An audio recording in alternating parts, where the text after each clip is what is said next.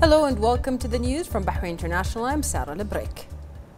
His Majesty King Hamad bin Isa Al Khalifa received a written message from the custodian of the two holy mosques, King Salman bin Abdulaziz Al Saud, concerning the strong fraternal relations binding the two brotherly countries in addition to Gulf issues. The custodian of the two holy mosques expressed his wishes to continue consolidating joint GCC action and supporting Arab and Islamic causes to achieve progress and prosperity for the Kingdom of Bahrain. His Royal Highness the Prime Minister Prince Khalifa bin Salman Al Khalifa congratulated winners of the Khalifa bin Salman Al Khalifa Award for the Bahraini doctor, expressing pride in their achievements in the field of scientific research and their dedication in performing their noble duty. The Premier also congratulated his court's Under Secretary and head of the General Secretariat of the award, Sheikh Mohammed bin Rashid Al Khalifa, on his management of the award and the success of the General Secretariat's efforts in organizing the award, hailing its high administrative and organizational efficiency. His Royal Highness praised the competitiveness and wide turnout by Bahraini doctors to present their scientific researches. He affirmed that scientific research is the foundation of development for advanced societies, adding that the government is keen on supporting such efforts, particularly in the field of medicine, given its vital importance in advancing the medical services provided. His Royal Highness underscored the efforts of Bahraini female doctors who won both categories of the award, which reflects their leading role in the medical field, among others.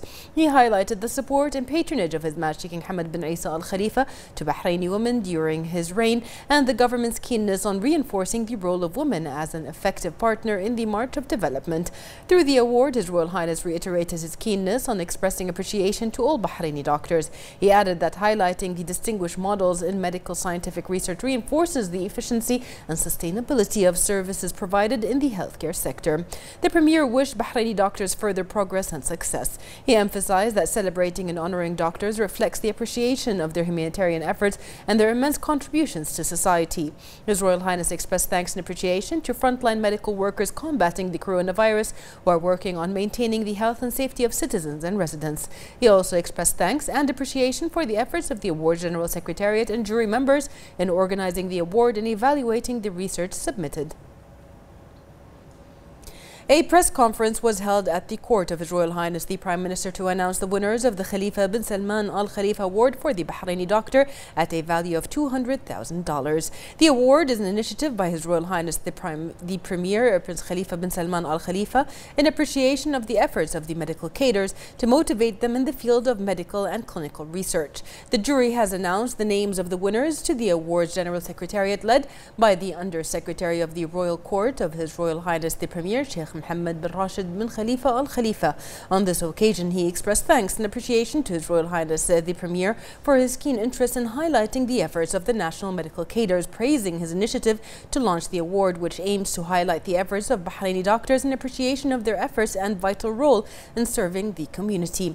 He congratulated the winners of the award's first and second categories and expressed pride in the level of medical research submitted, which covers vital topics including the winning research in the fields of infection control and the theoretical and practical training for health workers. He added that the second category of the award is dedicated to pioneering doctors who had a distinct influence on the Bahraini healthcare sector. Its aim is to express appreciation to doctors who have dedicated themselves for their country and profession over the past years. Sheikh Mohammed also expressed thanks and appreciation to the members of the jury for their continuous efforts to assess the work submitted. During the press conference, which was attended by the Minister of Health and Chairwoman of the jury, Faiqa bin Saeed Al-Saleh, and the President of the Arab Gulf University and jury member, Dr. Khalid Al-Uhali, and the President of the Royal College of Surgeons in Ireland, Bahrain, the RCSI, and jury member, Professor Samir Utum, the winners of the award were announced. The winner of the first category, Innovation, Creativity in Clinical and Medical Research, is the Consultant of Infectious and Internal Diseases at Salmania Medical Complex, Dr. Jamila Mohammed Al Salman. The second place was shared by Consultant Family Physician and Associate Professor in Family Medicine at RCSI, Dr. Ghufran Ahmed Jassim, and Family Physician and Director of the Public Health Department at the Ministry of Health, Dr. Najat Mohammed Abul Fath. The winner of the second category of the award is Family Physician Assistant Undersecretary at the Ministry of Health, Dr. Maryam Ibrahim Al-Hajri. The Minister of Health expressed thanks and appreciation to His Royal Highness the Premier for his initiative to launch this award and to designate a day to celebrate Bahraini doctors, which reflects his support to the national medical cadres. For his part, Dr. Al-Ouhali expressed thanks and appreciation to His Royal Highness the Premier for launching the award. Professor Al-Atoum also expressed thanks and appreciation to His Royal Highness, adding that it reflects the Premier's support to the health and medical fields in the kingdom.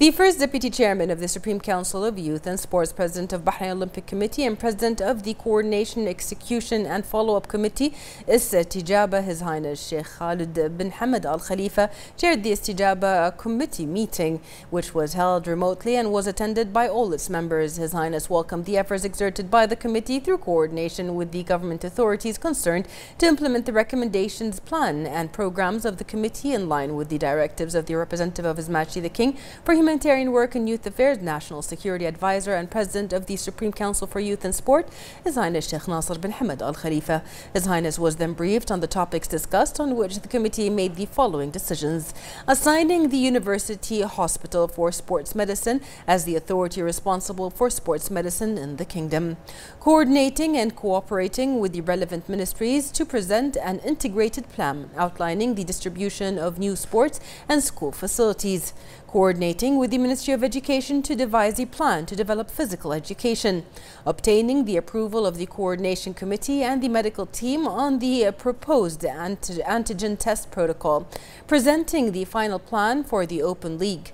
His Highness also directed to communicate with the authorities concerned to organize an event for food trucks. He urged everyone to continue their efforts to implement the programs that contributed to developing the sports and youth movement in the kingdom.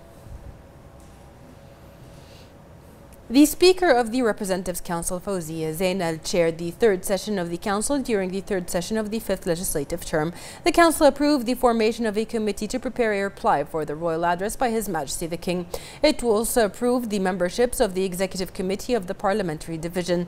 The Council presented the nominations list for membership in the Council standing committees. It also approved several urgent proposals and referred them to the government.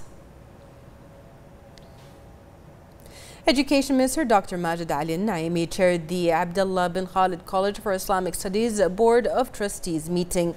The attendees praised His Majesty the King's decision to establish the Abdullah bin Khalid College for Islamic Studies, a great achievement that will serve the educational process in Bahrain.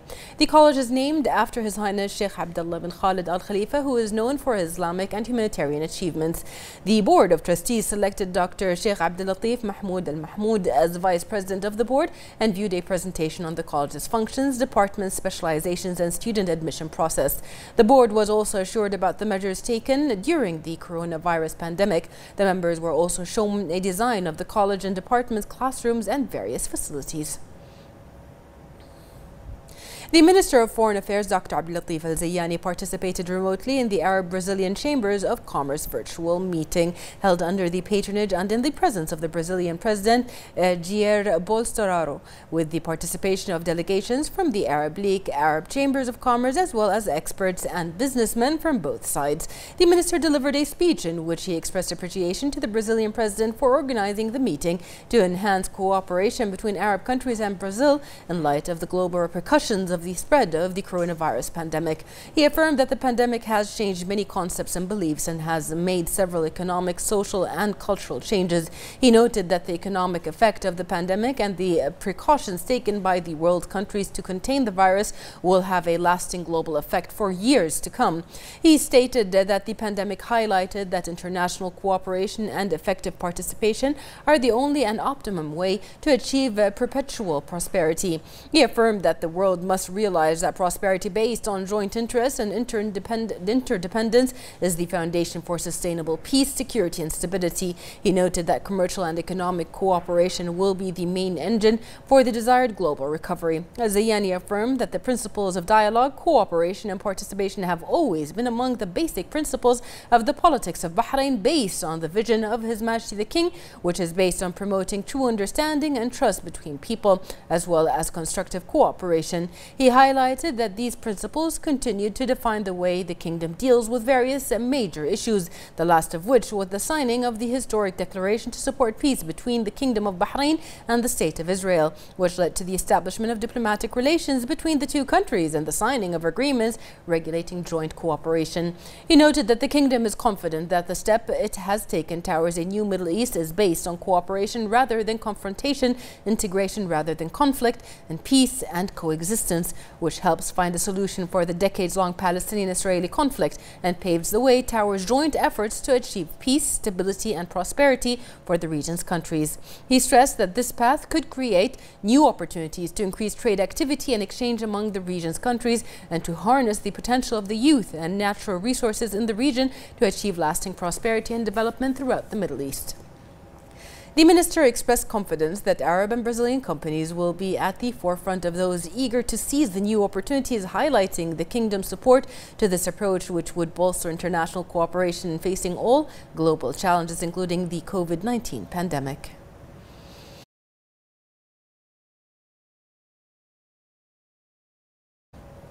The capital governor, Sheikh Hisham bin Abdurrahman Al Khalifa, launched today the 6th Manama Entrepreneurship Week, being held remotely with strategic partnerships of Al Ahli United Bank. The governor highlighted the importance of further empowering youth to keep up with the requirements of the current phase, affirming support to entrepreneurs and innovators to continue their work during these challenging circumstances. The event, which targets 5,000 participants from Bahrain and abroad, comprises of 25 workshops and seminars, which will be presented by more than 50 leading local and international experts. The event will address the future of online financial systems, eco-friendly entrepreneurship, and the purpose of cybersecurity, considering the rise in digitalization and telecommuting. The governor affirmed that the current situation because of coronavirus hasn't been a hinder in the organization of the government's pioneering programs and projects aiming to develop the skills and capabilities of youth for the welfare of society and the nation. The Ministry of Health said today that the number of coronavirus cases reached 3,237, with 363 recoveries, 322 registered new cases and 3 deaths. 97 of the new registered cases are expatriates, 213 are contacts of active cases, and 12 are travel related.